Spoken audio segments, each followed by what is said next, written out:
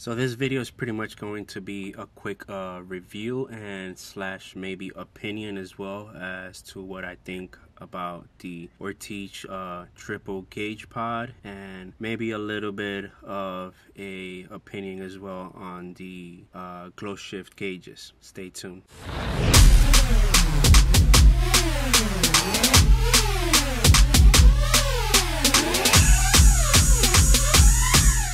Alright, so as I was saying, here is the Ortiz gauge pod.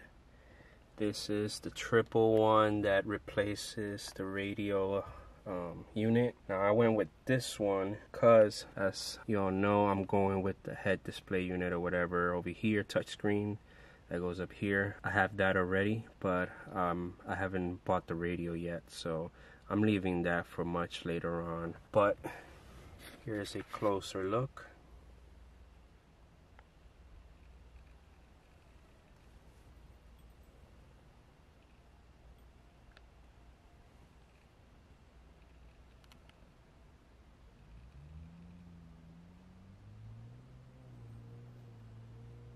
Now I'm gonna go ahead and pull this apart and take it out so you guys can take a closer look. Alright, so I got everything out, and here's a look at the back of the unit.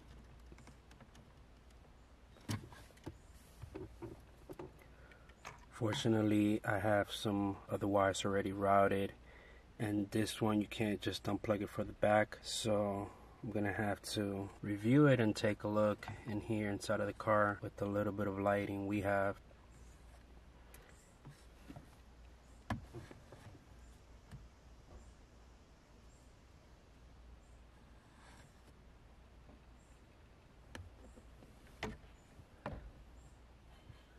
So my only, I would say, negative about the piece is that I wish they put attention to the inside of the unit, because it pretty much gives away, although, you know, a lot of us know how to make one of these. Doesn't take too much, but I wish they would also, you know, seal all this up in here in between and made it look more, you know, consistent and not have any of this show. But the piece did came out solid. I would say the wait time on it actually kind of surprised me when I put the order in.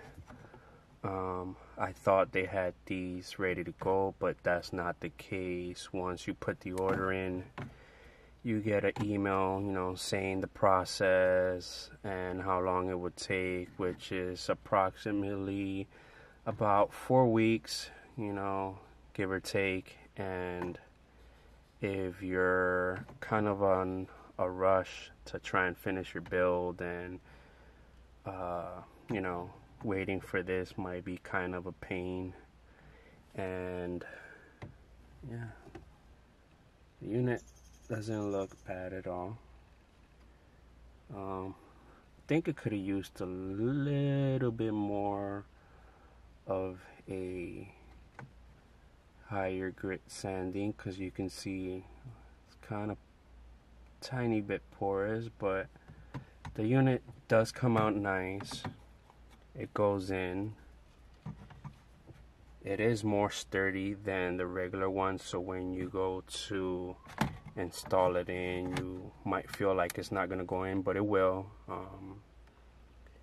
It'll go in and it'll fit nicely. Like, that's where it goes, right there. No issues. At the beginning, I did get a little bit scared because the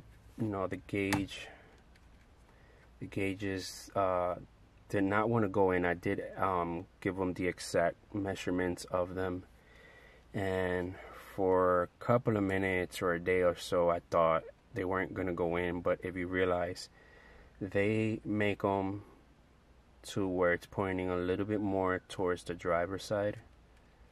So when I was trying to put them in, slide them on, I was doing it like kind of like straight up and down towards the back of it, and forgot that the units, you know, the gauge pot was, you know, they were all seated kind of side to the side, you know. So once I realized that and pushed them in, it is a snug, tight fit, but they do go in here. So what I did over here, I put the oil pressure on PSI. In the middle, I did my wideband and then boost. So that's the inside of it. I'm gonna go ahead, put everything back and show you guys the gauges on and talk a little bit more about both units. Alright, so everything's back on. Now, to the point. My true opinion. Is it worth it?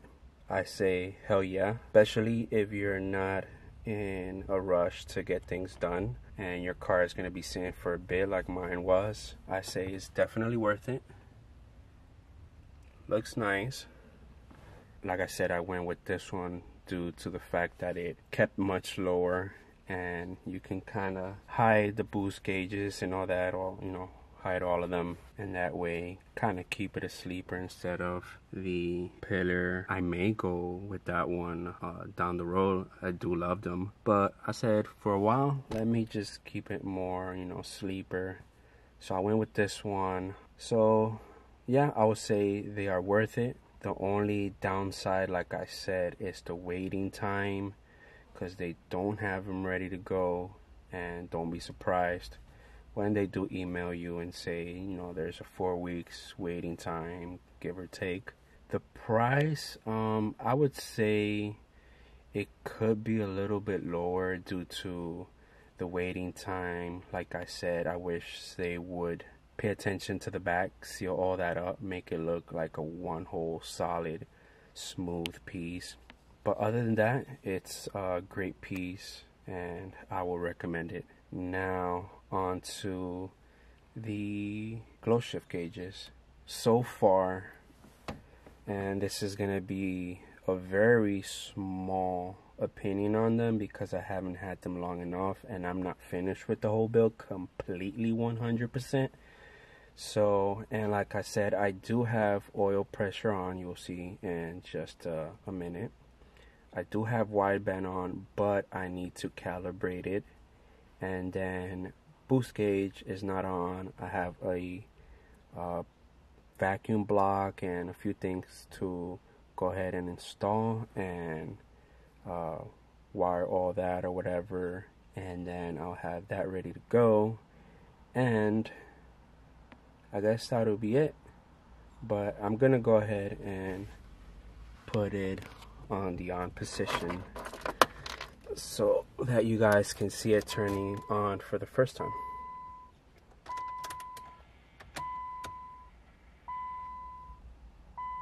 And there you go. I'm not sure why this one turned on in blue, but here it is. I just keep mine on red. There's the oil pressure, wideband, and boost. And like I said, they look awesome. And then I'm gonna go ahead and turn on the car as well so you can see at least two of them in action. There you go.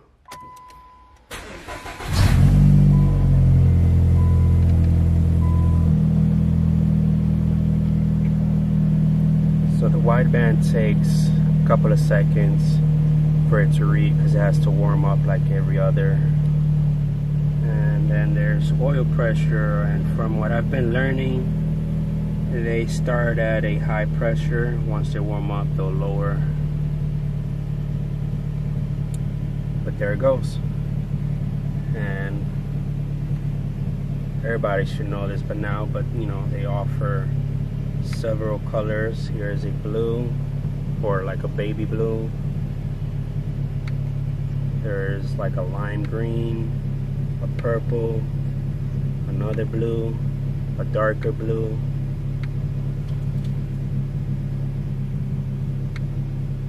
there's another darker green,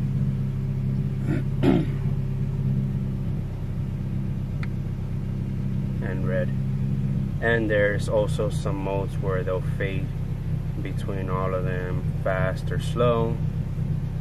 I like mine's on the red color, but there you go.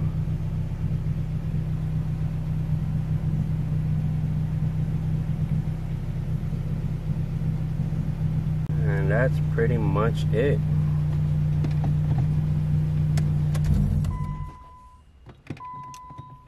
Wideband usually takes a second or two to turn off right after. Alright, so that's gonna be it for this video. I told y'all it'll be a short one.